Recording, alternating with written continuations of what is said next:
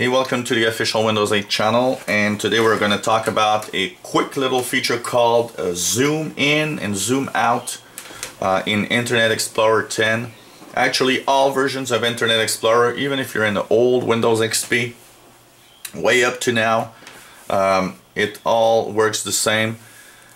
We all come to a point where we buy this computer that has such a high resolution that sometimes when you go on the web, you just think about how the text is small.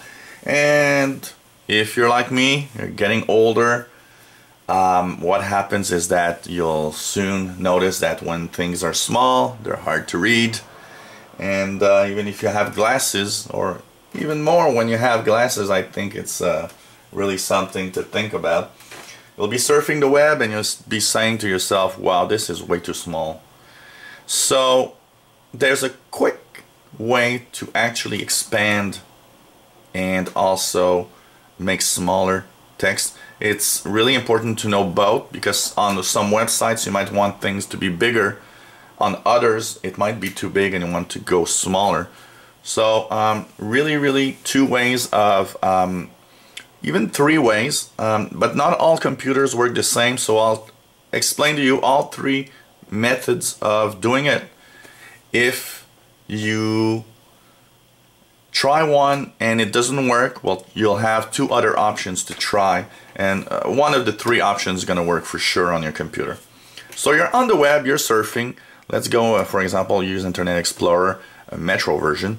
And you go to this to a website of some sort. So a great example that I like to use for small text sometimes is Wikipedia, because sometimes the articles are really small. So we'll just take the start page of Wikipedia, and here you'll think, well, it's a little too small. What do I do? Okay, if you have a touch screen, most laptops that I've seen with touchscreens or tablets will let you pinch out or pinch in, which will let you actually make things bigger or make things smaller.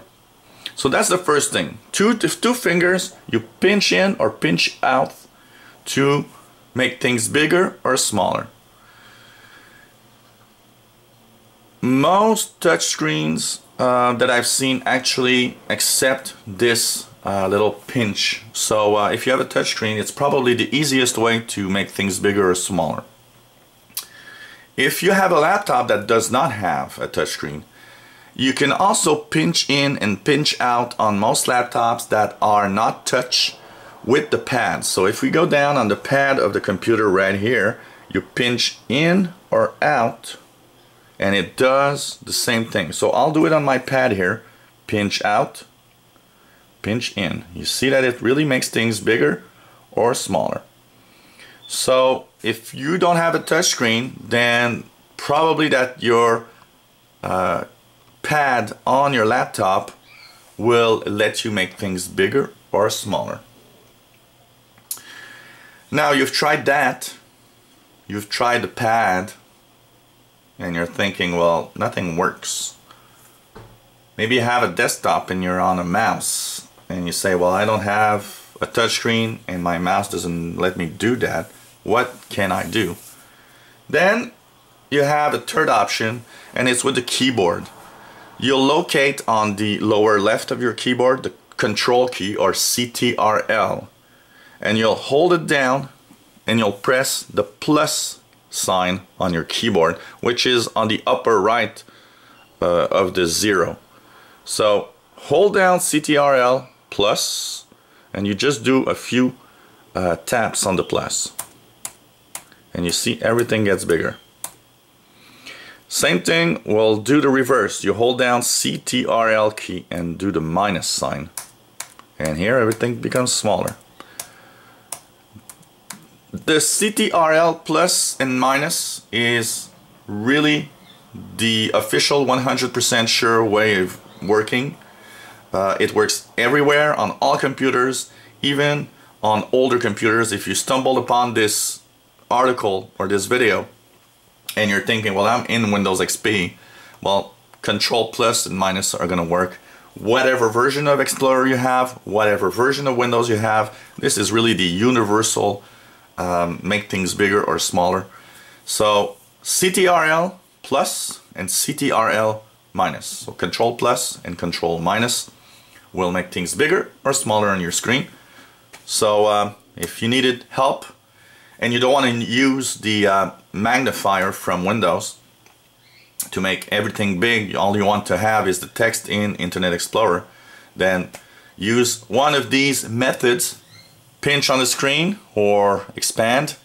Pinch or expand on your pad on your laptop, or sorry, CTRL plus and CTRL minus to have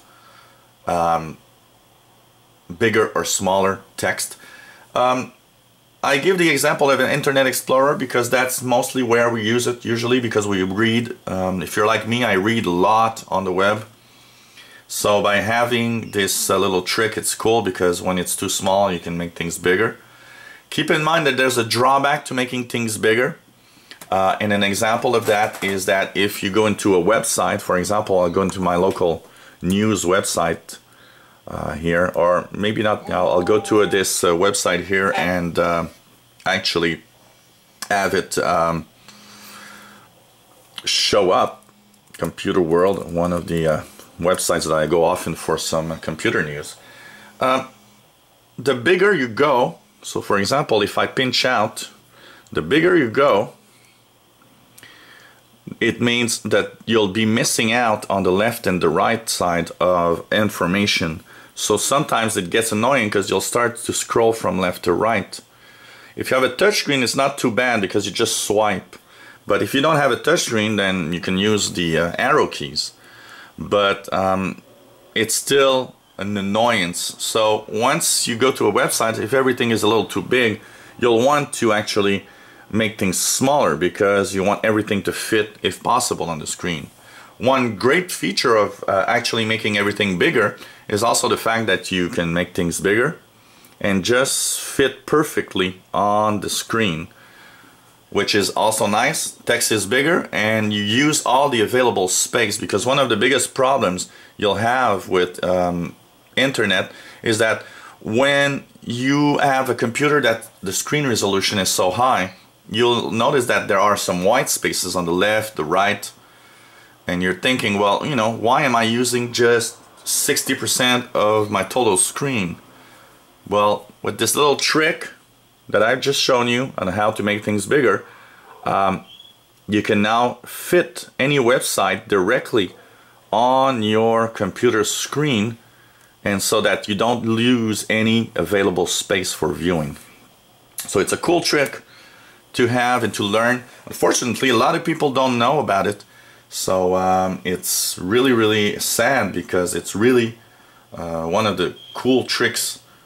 And one of the questions that people ask me the most is really, how do I make things bigger because it's really too small on my screen. If you enjoy our videos, click the subscribe button and you'll be informed when new videos are online. Maybe you have any comments, you have some questions, maybe you have a video you'd like us to do about a feature. It's cool because you'll be helping yourself, but you'll also be helping others.